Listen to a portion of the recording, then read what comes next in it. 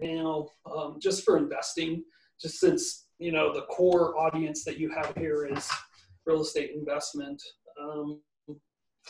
From what I've seen as far as COVID-19 and everything, my investing strategies have not really changed. So I buy long-term properties that I hold. I also flip properties and also do Airbnb. The one thing on my strategy that has changed actually is Airbnb. So because of COVID, obviously we're not having as much travel, tourism, because airlines and all those things are shut down. So Airbnb properties, I'm not really looking for those right now, just because that market is probably not going to open up for a while. Obviously, it's dependent on, Airbnb is very dependent on where you live, you know. Like one of my partners, he lives in Orlando. He has about 10 or 11 Airbnbs down there. Disney World's opening back up, so it's all dependent on your market. And since we're here in Olympia, different type of market, so Airbnb is not something that I'm focusing on. But as far as investment properties and flips, still very much focusing on those every single day, just because our market, from what happened with COVID-19, is we've seen inventory even contract further, because a lot of were going to list the market before this hit, they haven't listed their homes yet. So we're seeing inventory continue to contract. So for people like myself and like yourself that are investors that might want to get into flipping properties, now is a really good time, because you're creating that inventory. You know, obviously it's price point specific, so not all price points are the same. As far as price point here in Thurston County, I like to be somewhere between $250 to about $450. That's kind of the sweet spot in our market. So, you know, we're buying all types of different properties to flip in those price points, from manufactured homes to stick-built homes. So it's kind of a little bit on my investing side. Nice. You know, I didn't even actually think about that. When I don't look at it from that perspective always, of like adding to the inventory and helping increase inventory levels. But oh yeah, that's a good perspective. You know, one thing you said about Airbnb, I'm friends with some other people that do that in a lot of different markets. And one thing that one gal I know in particular is seeing now, she had the lull that everybody had when there's no travel, everything going on, but she has seen a huge spike now in her Airbnb because of everything going on. People are avoiding hotels, she's finding, or that's what she's at least seeing in her markets. And, you know, so where I am trying to be opportunistic, and I'm thinking about markets like Orlando and stuff like that, where I know there's a lot of people that are over leveraged and maybe didn't have the reserves to withstand this in very heavy Airbnb markets. But with what she's saying, I'm like, okay, because I was looking at only properties that might cash flow in a long-term rental, but maybe it's an Airbnb market when things kind of turn around. But you know, that sort of angle, it opens up some different ideas with the knowing that the things are picking up in that market. So I don't know, are you just hitting time out, or are you kind of waiting for certain things to shift? You know, I'm really waiting for things to kind of just open back up fully for our market here. Obviously, yeah, if you're looking in other markets, it's still a good time, especially Orlando. I mean, Disney World pulls in people from, you know, all over the U.S. and internationally. So that market's very strong down there. And for some of you guys that don't know, the Orlando market's still very affordable. You can get into properties down there still for mid 200s. You know, that's actually a decent property, which is something hard for us to find up here. So, so no, I'm not totally just turning that off. I'm just basically putting a pause on it. But when Airbnb and everything is going, I mean, it's like having rental properties on steroids. You know, you can usually get 2 to 3 times the amount of cash flow coming in that you would have on your normal, you know, lease, you know, of your rental property. So that's what I really liked about it. You're able to leverage that property, you know, a lot better. And so, you know, having a cash flow of $2,000 a month is pretty normal on a good Airbnb. So I think it's a model that will come back around because for some of you guys that are interested in Airbnb, there's a site, and it kind of you could kind of compare it to like our local multiple listing service, where it basically pulls in all the data for Airbnb nationally. It's called AirDNA, airdna.co. So if you go on that site, you'll be able to see basically the best profile of property for every single market that you're interested in. And so it will tell you guys the vacancy rates, what it's getting on average for rent, and also the year-over-year growth of Airbnb in that market. Like here in Olympia, the Airbnb market is growing about 25% annually. So, I mean, we have a pretty strong market for growth and demand. So that's why I was kind of focusing here locally, but we'll see what happens within the next, 6 to 12 months, because I mean, with COVID-19, I mean, we really don't know if there's going to be a second wave. Yeah, totally. So you have your investment business. How many flips annually are you averaging right now? Annually on the flips, I want to say last year, I think we did four flips last year. I think this year, we would probably average about that many flips as well because of what happened. We were really trying to leverage that up, but just with COVID-19, we really lost pretty much like a quarter. So we're getting ready to have one go live next Monday down in Rochester that we bought for $160,000.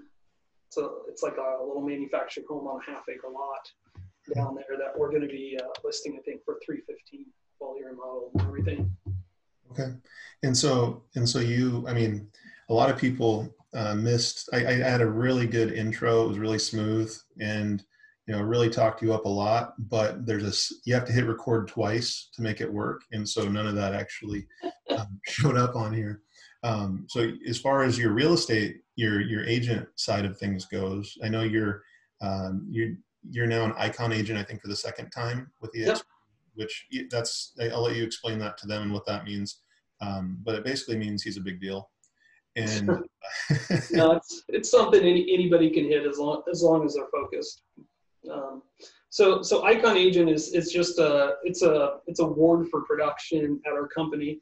So like before I was with EXP, I was with Keller Williams. And so most of these larger companies, we have an annual cap. So the cap is what you contribute to that company a year for working at that company. So like the cap at Keller Williams with the franchise fee was $25,000. So at EXP, it's only $16,000. But this is part of the reason that I was attracted to EXP was this Icon program. So basically, if you cap, which in our market is about 8 deals,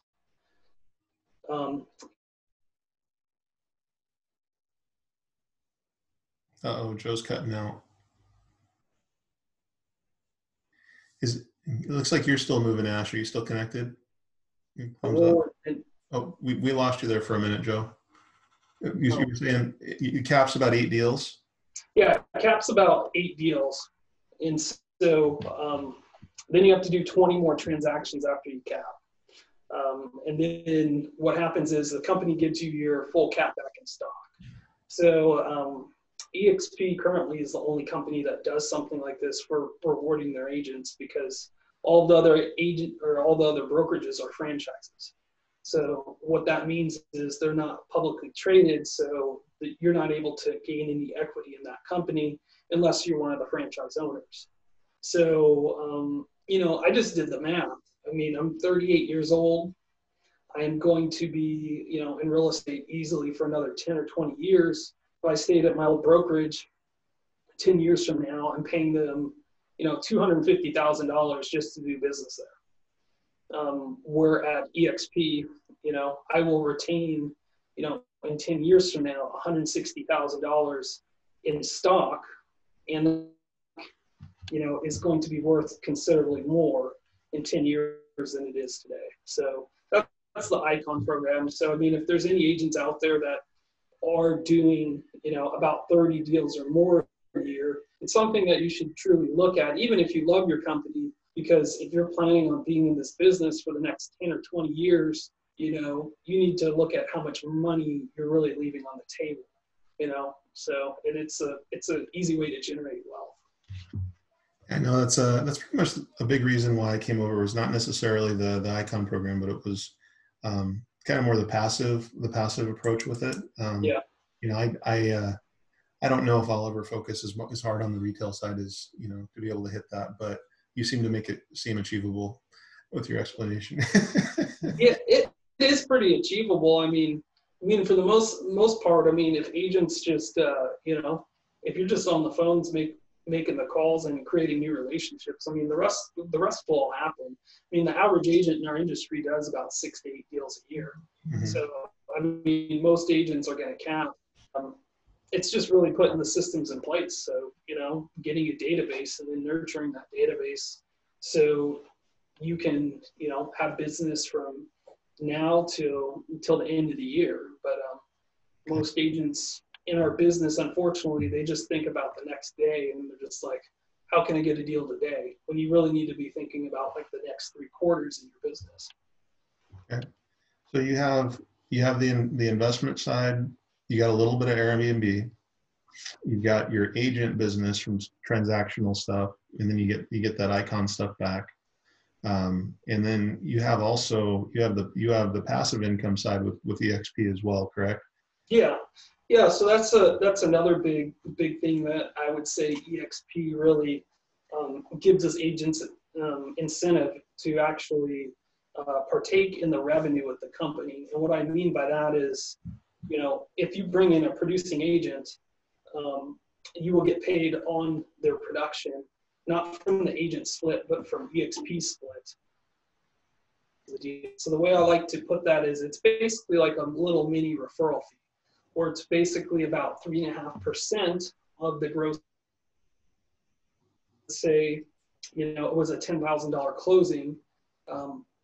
Anytime they close a deal, you're going to get a $350 check from EXP monthly when they close a deal in that month, deposited to your bank account as a thank you for introducing them to the company.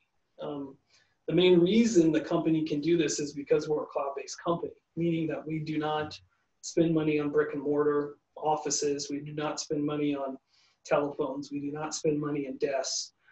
We do not spend money in all these places. So EXP really took a page out of the books of Amazon, or if you're familiar with Netflix, or if you're familiar with Uber, because that's where all the big tech companies are really going now. Is it's all going cloud-based. And because you have such low overhead, you can do things like share the revenue with the other agents in the company that are helping build the company. And the crazy thing is, I've been here for 2 years now, and it hasn't been that long, and you can build your revenue share pretty quickly if you're just, introducing the model to agents. But again, they have to be producing agents. That's what some people don't understand is this model is really only meant for producing agents. So you can't just go out there and get, 50 agents and sign them up and be like, oh, I'm going to get all this money, because they have to close the transaction at least every 6 months to be eligible in your group of agents that you brought to EXP, so you can receive revenue share. So that's kind of one thing that I think a lot of agents should understand is it doesn't work if you just get a whole bunch of agents. They actually have to be producing agents. Yeah, I found that out too. I noticed that. Yeah. Well, and so one thing you said too, just to make sure the people that maybe aren't familiar, you said something about the company split versus the agent split. And what he's talking about there is it's a EXP for that $16,000 cap. It's an 80-20 split until you pay in the $16,000. And then, for the other companies like he was talking about with, I think it was Keller Williams, it's 25,000. And I think it's less than 80% is what they are actually, or less than the 20% they're contributing. So it's a little bit better cut is my point with that. And also to kind of explain it for some of the people that don't get it. Yeah. So it's definitely a better, it's definitely a better commission split than most companies start off at. And then also most companies have what's called a franchise fee. And so that's just for you using, you know, the franchise's name, which at some companies, which will blow your mind. At some companies, it's 5% in perpetuity, which means there's no cap to that. So you're paying 5% total every single year on every transaction. Yeah, and that's just one, you know, I wanted to maybe go into that a little bit with, you know, kind of explaining the different models with that side of things. Now you also have, you told me you started an online retailer thing as well recently, I think, as far as another income source. Yeah. Just recently, I got into Amazon. So Amazon is, you know, it's a big marketplace, and so that's something else. I'm always looking at adding on something if it makes sense, where it doesn't take a ton of my time away. And so that business is all online, and we basically sell brand name products. And the way that I set that up is I basically have somebody else that's running that business for me. So it's pretty passive. The business is pretty lucrative, where you can make monthly on your money that you invest 20 to 50%. But it is something that you have to scale. So it's something that you can't really do if you don't have cash or, you know, lines of credit. But I think everybody should really look at, after, you know, we've all been through COVID-19, is some type of online source of income. You know, because if there's another lockdown or something like that, I think most people want to have some type of peace of mind of having some type of income coming in, even if they have to be at home. The other great thing about that business is you can do it from anywhere in the world. So you only need internet connection and a phone. We don't touch any of the inventory or anything. Amazon handles all of that. So I mean, it's only going to be a growing market. I know here in the U.S. it's about 500 billion annually in our market. And Amazon is the United States, Canada, and Mexico.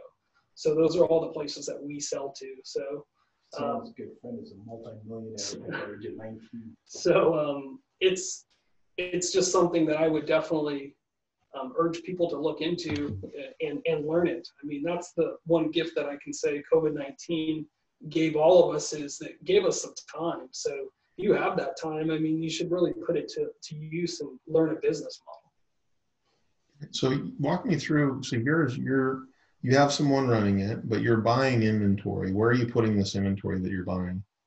Yeah, that's a good question. So the inventory, it goes and it's shipped to one of Amazon's fulfillment centers. So Amazon basically does all the customer service for us. They do all the shippings. They handle all the returns. So anytime that you're buying a product on Amazon Prime, there's a good chance that it's going to be from a seller like myself. You just don't know that because it's going through Amazon's platform, but we're the ones that are providing that inventory. And there's so many products on Amazon. So there's so many little niches, you know, that you can become very profitable in just a few niches if you find a very good product that sells a lot of volume. Yeah. What do you, I mean, can you share like what things you might have picked or what things you went into? Yeah, well, I'll tell you, like our first item that we just launched was a cake pan, right? It's a household good item. A lot of people are home right now. A lot of people are. The good thing with Amazon is that you're able to look at all their data, so you can pick a winner pretty accurately, because we're not just blindly picking products. We're actually looking at the last 2 to 3 years of what this product performance was, how many annual sales it's done, how many monthly sales, what's the variation in price, and all of these things. And then also see what's the competition that's selling that product. So we only go into products that only have like one or two other people that are selling that product. Because the way Amazon does it is they actually rotate, or they actually split the sales between whoever's selling that product, who's on the Amazon Prime side. So that product, we ordered it for a test run because we test every product, and that product we ordered it, and I think in 3 or 4 days we sold out of that product. So we've already had to order like 1,000 more. But just on that one product, the net profit on it's like $4,500. So if you find these good products, and let's say you have 20 of them, you can see how it can be very lucrative very quickly. But again, it takes cash because you got to buy the inventory, right? We haven't been paid from Amazon yet for our initial sales. That's deposited every 2 weeks. So we're already having to resupply. And this time we bought, I think, like 1,000 units because, you know, we didn't have enough inventory for the current demand. Okay. And so how does it work with Amazon when people return stuff? When they return stuff, it goes directly through Amazon. They charge us a small fee, basically like a restocking fee. And they put that back in our inventory. And then once it's in our inventory, it's just relisted on the Amazon site so somebody can purchase it again. And then same thing, they deal with that. Then also when somebody purchases it again, they also deal with the shipping of that product and everything else. That's awesome. And I'm assuming the person you hired is not in the US? No. Okay. What country are they in? So he's in the Philippines. So there is a time difference. We usually talk 2 times a day, like once in the morning and once in the evening time. So there's ways to manage like the workflow and stuff like that. But really leveraging somebody else is the way to go if you're looking for a more passive business. And what do you pay your guy in the Philippines? My guy in the Philippines, we pay him like $1,000 a month. Okay, that's pretty good for there. That's pretty solid. Yeah, he has 5-year history in Amazon. So, I mean, he's been building Amazon stores for a long time. So I'll pay somebody what they're worth if everything checks out. And so that was even a process, right? We interviewed like 20, or I went through about 20 applications before, I found somebody that actually had the talent. You said who was in on this with you? Brandon Stevens. Okay. Yeah. The basketball buddy. Yeah. He has like an anger management problem when he plays basketball. I don't know what it is, but Brandon does? Yeah, he's like really mellow, and then he gets angry. So we went through the Amazon, we went through the flipping stuff, the real estate business, the passive stuff with the EXP. What else is there? I know you probably have like 3 or 4 more. We went through Airbnb. That's 5. Am I still there, or did I freeze again? Uh-oh. I think we're at 5 sources right now. What you got to probably have 3 more. Cubby hold somewhere. No, I mean I have my regular investments, right? Like mutual funds and stuff like that. But I mean that's pretty much it. I mean, real estate's still my main business. It's still what I focus on day in, day out. But I'm always looking for other streams and also sharing those streams with everybody else. Like one of my good buddies, Kevin Johnson, just stopped by my office, and I was telling him about Airbnb probably how long ago, Kevin? Probably like a year ago or something. Yeah, and he's a contractor, and so he owns multiple properties in the Yellow area, and so he put up his first Airbnb. He built it, just a little tiny home, and that thing's being booked out every night. Yeah. I think we were at 7 nights vacancy last month. Yeah. And so far about maybe between 2 units, another 7 months or 7 or 8 nights vacancy in this coming month. Yeah. Yeah. So, I mean, the thing is, there's so many ways that we can all diversify our income streams. But I mean, at the end of the day, all of this comes down to is execution. And you and I know, Ryan, that most people, we can tell them all these things, but the execution of it, that's really where the secret sauce is. Yeah, absolutely.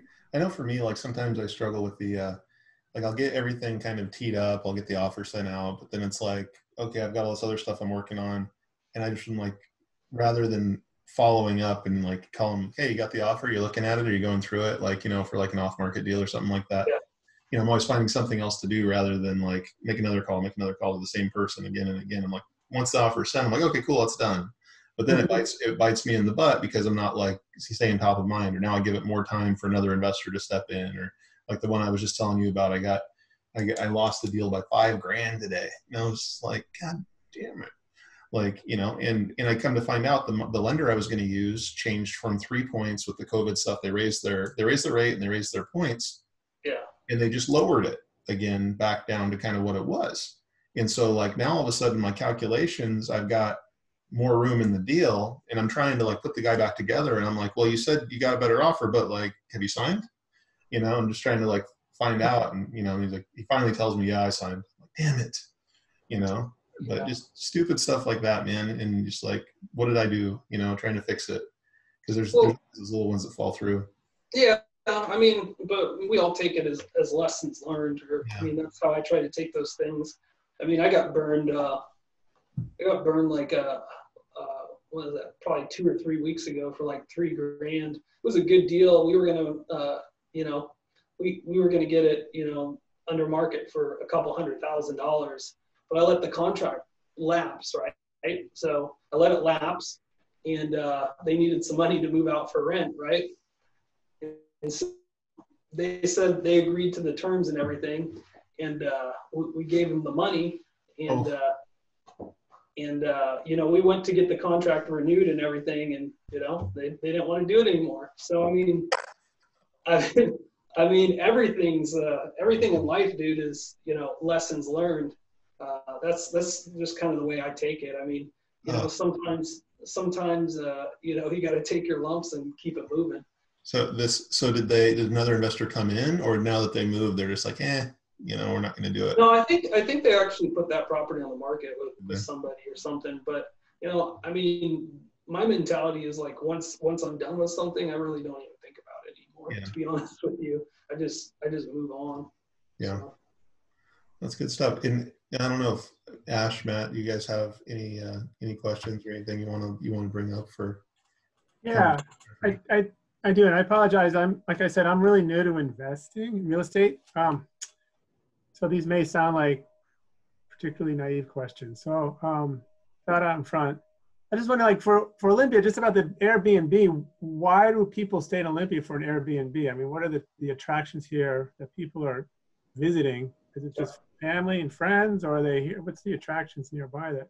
Yeah, that's a great question. So really for Airbnb, I mean, it's multiple different reasons. Family, friends, a lot of people in this area host exchange students. So that's something that we've seen. Also, you have colleges in this area. So we have St. Martin's, we have Evergreen College.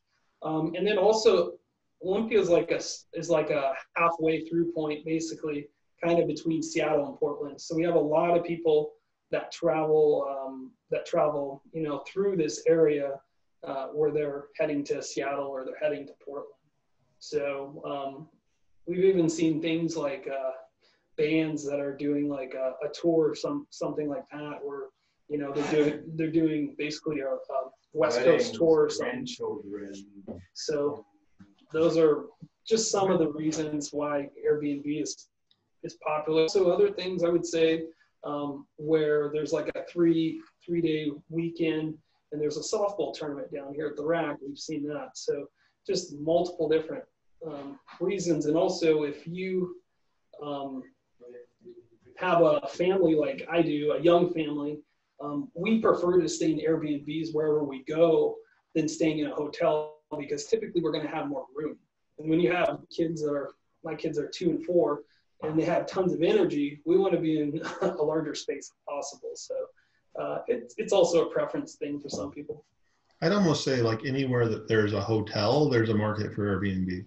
Like, and so if, you know, otherwise, like, why are there hotels here, right? Because, you know, your first thought is look at like the huge tourist attractions, you know, like Disney World or whatever. But you gotta remember that like any decent sized metro has hotels, and they get people to stay there, and the reason could be a ton of different reasons, right? And that's the way, just like Joe said, personal preference. You know, we're the same way. I'd rather stay at an Airbnb because of my family and stuff too. Yeah, thanks. No, that's really helpful. I learned a lot just in that alone. The other question I had is, I mean, you know, we've been looking at, my wife and I, who was a real estate at Keller Williams, now she's since retired. We've been talking about maybe starting investing in real estate and doing rentals and things, but then looking at the local market. And again, I'm new to this, and I know you have to find the killer deal in order to make that work, but I'm just looking at the prices here, and I don't see how you can buy a house and afford to put out a rent that anyone could afford here, to make a good cash flow. I mean, I guess, are you just looking at a really broken down places that you just fix up and make sure, to be able to make that work? I don't see how it pencils out. Most of them don't. At least, Joe, you could probably maybe you can chime in there. But at least from the stuff I see, it's the cash flowing stuff is few and far between. And again, you make it on your buy, and also the cost of your money. I look at trying to do a lot of creative finance type deals, which the main purpose for that is trying to have lower payments and not having to go and obtain new debt. Whereas if you're coming in with your own money and then you got to put in 20% down payment, something like that, you look at the numbers there, your return, the amount of time it's going to take you, unless it's like a BRRRR where you're doing a rehab on it, the amount of time it's going to take you to actually recoup your down payment funds is forever. So I would say definitely you got to look at the cash flow and run your numbers and stuff, but it's all in the buy in your funding source. Joe? Yeah, I mean, that's very true. I mean, really, if you're looking for rentals and those type of things, really, I mean, a lot of those, I mean, it's going to be finding off-market deals, and that's really like being in a group like what Ryan has going on here, where people like myself and Ryan know about deals that are not listed online. Those are non-listed deals, just where a seller, for whatever reason they want to sell that property, they have some type of motivating factor where they're going to sell that property. So it's really building relationships with people that are really doing this, pretty much on a full-time basis, that really have that insight, because that's the problem of investing is a niche. And so, there's a lot of good agents out here in our local market here, but finding good deals and investing, that's a whole different type of animal there, because the prices in our area have jumped considerably, right? Our average price is around $350,000. So it's very hard to make things cash flow if you're buying them at market value. So it really is going to take you a little bit of time for, number one, for you to understand the market, and then number two, to find people that you can utilize as a resource who already have those relationships that can actually tee up deals for you. Yeah, so like somebody like yourself, so you're an investor, but it sounds like you're also an agent, if I understand it right. How do you do that balance between, if you have a client who's an investor too, or do you work, I mean, are you selling houses or properties for people who are just buying a residential for themselves, or are you actually helping other investors find properties that they can make a profit on? No, we do both. I mean, the thing is, there's only so many properties I can buy. And so once you have systems set up that you can generate basically leads for these type of sellers that are highly motivated, then it becomes a system. So you need something that's really a system. Once you have the system, then you can find, which ones are actually really good deals. So we only take on a certain amount of investors that we work with, because typically we like to work with people that are a little bit more seasoned, because most of the deals in this type of market, you have to move very quickly, because the competition is very high in this market, because we're at a historical low for inventory. So for newer investors, it's a market for them to get into because of these things. Not saying it's impossible, it's just that you have to really educate yourself so on your end, when to pull the trigger, because a lot of times what we see with newer investors is they overanalyze. And so they have what we call analysis by paralysis, where they're overanalyzing a deal, when this is what we do every day. We know what a good deal is, and when we tee it up for investors, they're going to make money on it. Yeah. Now, you look like do you have another question there, Ash? It looks like you got one. No, I was just been reading this book. I don't know, by Brandon Turner. Never heard of him. Never heard of him. Yeah, I know. He's a pretty popular guy, I'm sure. Anyways, he actually had a webinar the other day I listened to. Anyways, he was saying it's like really 1 in 100 listings are going to potentially be a good real estate investment. That was his rule of thumb, and you have to really go through like hundreds of them before you really find the right one. And his recommendation in the book I'm reading was, if your local market is too expensive, look at maybe investing long distance. And it sounds like you're doing that in Orlando. I'm starting to. I have some boots on the ground, some connections in a few different markets. So not in Orlando. I have someone in West Palm. I have someone in like the St. Petersburg, Tampa area. I have someone in like Cleveland, Ohio. And so I'm looking at how can I leverage that, because there's certain things about Washington that I don't love. The prices are obviously a lot higher here. The cash flow, the cap rates aren't maybe as attractive if you're looking at cash flow, but you have a lot greater potential for appreciation here, right? But something else, and maybe Joe, if you want to talk about this on here, feel free. But if not, that's okay too. One thing I don't love about Washington is they have pretty intense distressed seller laws, and so I was going to ask Joe if he feels like he wants to maybe go into it, how you navigate some of the distress stuff when you have people, because you're looking for people that are motivated. Well, motivation and distress are kind of related, right? And so it seems kind of loose, at least the definition of what does that mean here. And so I don't know if maybe you're probably better educated at this than me, and I'd like to hear your take.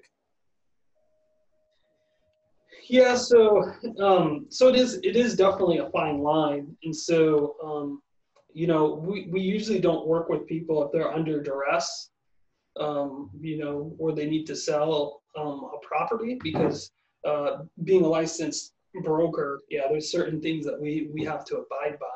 So it's really understanding, that if somebody is, getting ready to get foreclosed on, that's considered, basically a distressed sale.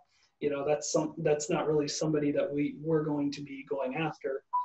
Typically the people that we're going after is somebody that owns their house outright cash, and for some reason that's not having to do with foreclosure, they want a quick sale because they want to move or they need the money for whatever, but not having to deal with those foreclosure laws, because that's what they consider a distress sale. So talk to me about this, because people that are facing foreclosure deserve the ability to get out of it, or deserve the ability to get help, and deserve the ability to maybe not have a foreclosure on their credit, right? And because there's a lot of things that are not as harmful to your credit as a foreclosure. Even filing bankruptcy is not as harmful. So walk me through like the way that you see that, because the way I see it, I think it's a bunch of BS, but that's me. But I think that if you have a way to help somebody, then I know why they did it, and I know there were some really, really unscrupulous people, like maybe equity skimming and stuff like that. But when someone is facing, okay, I'm going to lose my house in a month, right? And I'm going to have a foreclosure on my credit.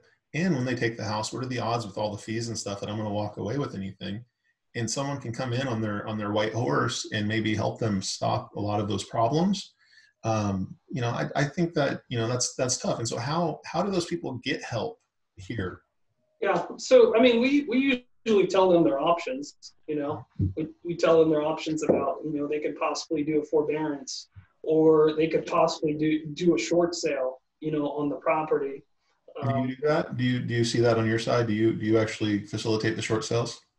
I used to facilitate a ton of them during the last crash, 2008. So yeah, we did a ton of short sales. So that's kind of something that I have a lot of knowledge in, just because I've worked with tons of short sales and also, REOs. So, we try to help them if we can help them, but at the same time, we abide by, whatever the laws are. But, a lot of times they have to want that help. because that's one thing. Once you dealt in the distressed market, not everybody wants that, is motivated. You cut out again. Actually follow your guidance. So can you hear me now? Yeah, there's a lot of denial for sure. In the pre-foreclosure, the people that are behind on payments, there's a ton of denial. And like, oh, I've got it taken care of, I'm gonna get it there. And so then getting past that and finding the people to help that maybe could use it. But again, in Washington, I avoid it on that side of things. But I would love to not be able, like, that's just like, it just seems like that's just a natural fit for like looking for people to help, right? Yeah. But you know, and I just watched the last 2 days I watched a training thing on short sales, just because my prediction, and of course, you know, I have different outlooks and my own opinion and stuff, but I think in the next 6 months they're going to have a huge comeback. You know, I see just the fallout of this long-term COVID stuff. There's a ton of shortage in inventory, but there's also, you know, people's incomes have changed, people's livelihoods have changed, lots of jobs that maybe don't exist anymore that used to, and I think you're gonna see a lot of people that deferred, maybe, that can't get caught up, and maybe their bank isn't going to play with them the way they want to play. And you know, so I think short sales are gonna be back, and loan mods and that kind of thing. But that's just me on my soapbox. Yeah, right now, last time that I looked, about 4.7 million homeowners were in forbearance. So you know, that's a lot of homes. Obviously, not all of those people are going to, you know, lose their homes, but yes, there's going to be fallout from this. What people have to understand is, because they're like, oh, you know, we haven't seen anything. That's because this is going to take some time, because you have to understand, you know, unemployment benefits, if I remember correctly, last 39 weeks. So they used to be 6 months basically, and then they extended it.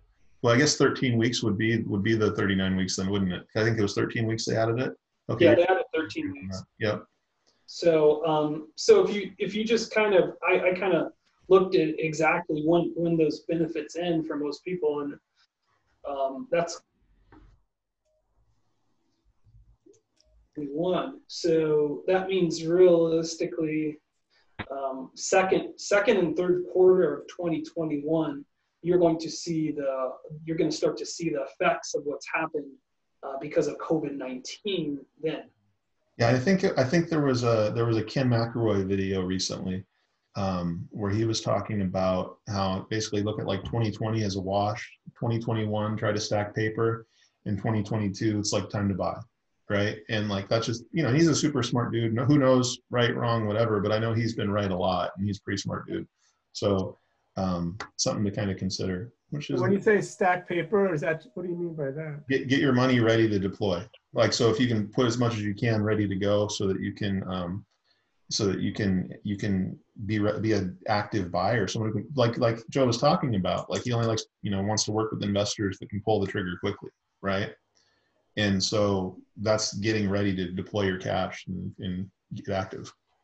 Like in this market, what would you say is what somebody needs as far as capital available to be a successful investor? You know, not trying to hit a home run or anything, but. I think the answer is the lawyer or accountant question, that like it depends, right? Depends. I know it depends. I know. Like, I mean, you can just do some rough math, right? I mean, if you're going to buy an investment property, you're going to need to put 20% down. So, you know, roughly, you know, on a $300,000 property, that's $60,000 right there. Well, right? So I was some funding sources, if you're going like hard money, like traditional purchase, I think you can get as low as 15-ish.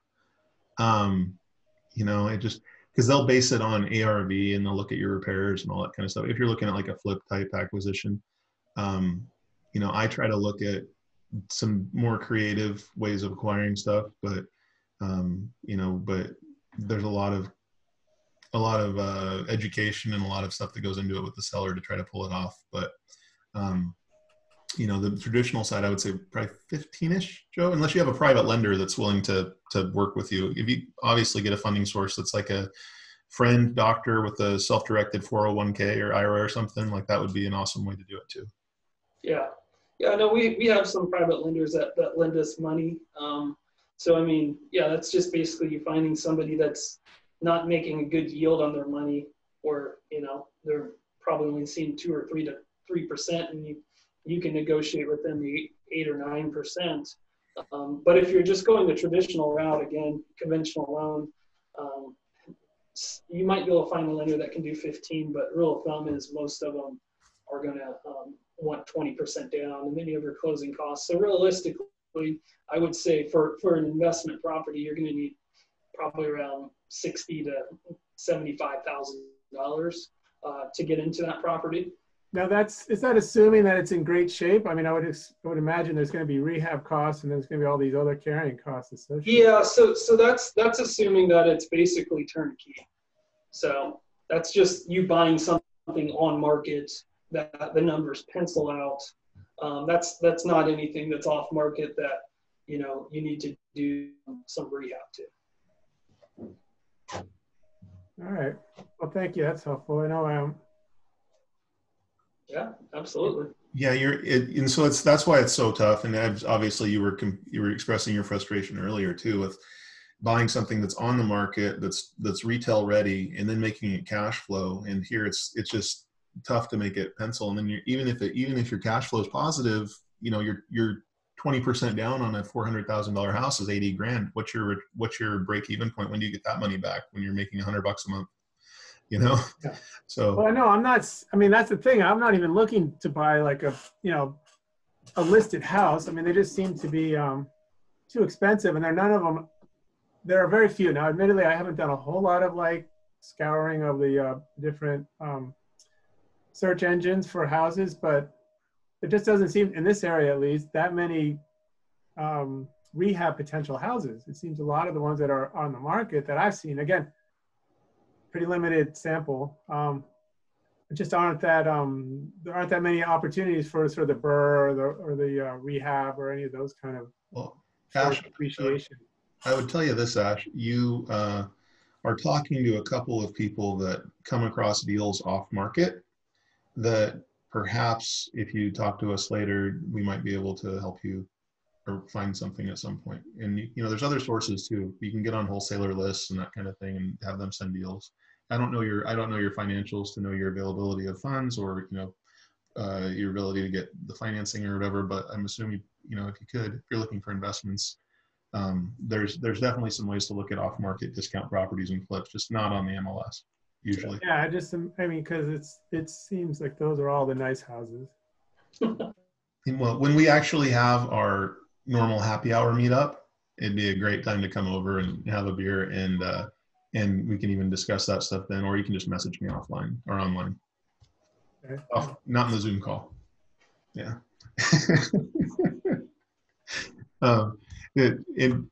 Anything? Do you have anything else, Joe?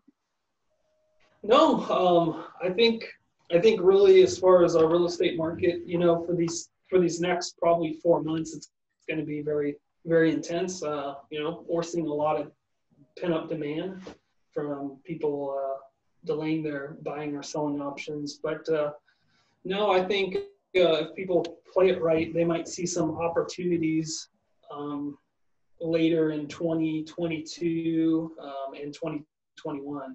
So, but that's the other part with typically when the deals do come around, most people are too fearful to buy.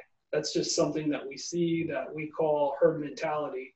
So everybody wants to sell when everybody else is selling, and everybody wants to buy when everybody else is buying. But that's the thing is you need to buy in the dips, which it takes more certainty, and you really have to know what you're doing, because even during this COVID thing, we picked up some properties where other investors, you know, they weren't doing anything because they were scared, but we were pretty certain of what the market was due, so we continued to make those acquisitions. So really understanding the market, really knowing what's kind of coming down the pike, or working with somebody that does not know, that's going to be half the battle. That wasn't you that bought the one out from under me today, was it? No. That's good. No. Good. I wouldn't do that to you. Well, I even asked the guy because I just assumed he told him where my numbers came in, and then because it was just magically like $5,000 more. Yeah. And so I was just like, did you tell him that you had my offer and what it was? He's like, no. I'm like, okay, fine. I'm like, dang it. Yeah. I mean that type of stuff happens to us all the time, man. So Yeah. it's just part of the business. I just assume my people skills will help me, and then they'll like me so much that maybe they won't even talk to other people. Most people like the money more, man. You know. Ah, damn it. Right. Well, cool. And then Joe, any final things? I know you got to go at 5, so you're good. Well, not really. I mean, I think you got a good little group going here. So I would just tell people to use you as a resource, man. And anybody that wants to know about EXP, use you as a resource for that. You know, but no, I'm excited to actually come to one of your investment meetups once we're able to meet in person. I know. Well, and I'm very curious about the lagging comfortableness of that, even when it does open up. Because like some people like my wife, that she has some respiratory things, and she just has like an anxiety now about like she went into a grocery store for the first time, and she's like, and like how many people are in kind of a similar boat, right? So like when you actually have like these gatherings, how many people are actually even going to show up? Because now the online stuff just becomes so common, right? Yeah. Well, with the weather being nicer outside, I mean, it gives you more options. You know what I'm saying? Where we're not confined to an inside space, where you can do it somewhere where we're outside, outdoors. So it's true. I did get a golf once. So. So I have a question, Ryan. With these meetups, are you planning on doing this every week, or what's your? Well, this thing is like a monthly deal. We're meeting up at there's a tap house up on Tumwater Hill called Hops on the Hill, and that's where we'd meet, and about once a month. And then and so then we started, well, with all this stuff kind of happening, I was trying to get some of the people still to connect on the Zoom calls and that kind of thing. We even have a small accountability group like on Monday mornings where we're connecting on that, some of us. What is the accountability group? I saw those notices. Oh yeah, that's that we keep that at a maximum of 5, but what we do with it is more like, so someone like me, I need to keep the constant reminders of the goals I need to do for the week, how many sellers I need to talk to, how many offers I plan on trying to make, other major goals, like for example dealing with something on one of my websites, or my KV core follow-up, or things like that are metrics that I need to be, I know are there, but it's so easy for all of us that the days just get away from us. We get distracted with kids or family life, and then you just pissed away another week and you didn't get to the stuff that you planned on doing. And so the accountability, and then holding each other accountable, and declaring our goals and what we plan on doing, and that's kind of the thought behind it. If you like Brandon Turner, the kind of premise behind it, I got into I did the intention journal thing, and then got paired with a mastermind group on that, and 3 of us stayed together and are still friends and stuff, but we kept the group going for like a year. All doing different things. One guy's got a bunch of storage units. The other guy's done a bunch of tiny houses and has some other stuff going on. And then there's little old me, but just that accountability, and that, like-minded people getting together is powerful sometimes. Absolutely. Yeah. Well, awesome, guys. What, you got one more, bud? You got another one, Ash? No, that's great. I mean, my wife is the one who was really trying to dragging me into the real estate investing world. I know, but the more I learn about it, the more interesting it's becoming for me, or less exotic, anyways. And so I'm really glad to have an opportunity to hear what you guys are saying and learning a lot from you guys. So I really appreciate that. Yeah, I'll try to tune in again next month and keep learning. I guess at this point, like I said, I feel like I'm in very much of a learning phase. I know I'm the analysis paralysis. I don't want to get caught in that too much. But it sounds like in the next year or two, there's going to be a lot of opportunities. I mean, There's always opportunities in every There's always market. opportunities, but a lot Wait, more. Tell you what, I'm going to stop the recording, and then if you want to chat a little more, I know Joe, you got to go. Yeah. But then let me stop.